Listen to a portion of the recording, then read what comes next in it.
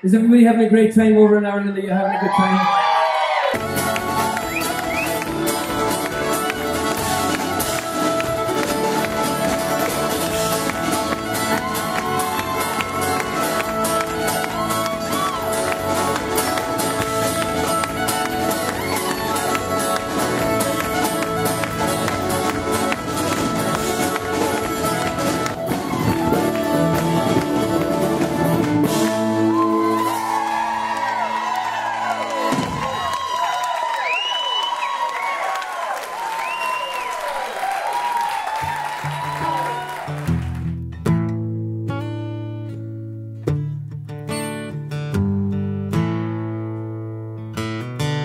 We're in Galway, and everything is like a storybook. It's really beautiful. And as we're walking around, the idea for doing a pub painting ends up kind of moving outside, which I think is relative to the sense that I don't sit in pubs all day anymore, and I kind of like exploring the world outside.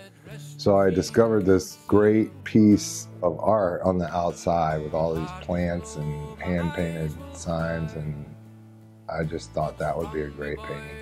And I think what it represents is more that I'm kind of on the outside now, looking in, whereas I used to be on the inside, looking out, like always stuck in my head. When I was an alcoholic, I would play in a world within my whole mind. I could play around in that. I could use the imagination of all the things, because I wasn't really living in a reality. So that was my reality.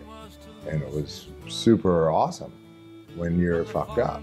But then when you kind of wake up out of that, you're in a place of like, holy shit, what happened to my life again?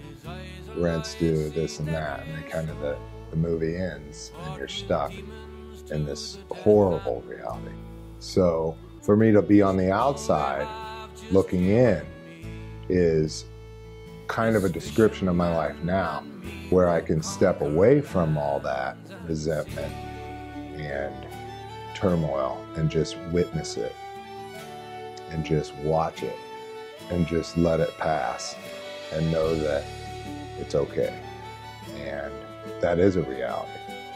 And for me as an artist, it's real. I can touch it, take photos of it, paint it, and carry that back and share it. And that's ultimately what I've always wanted.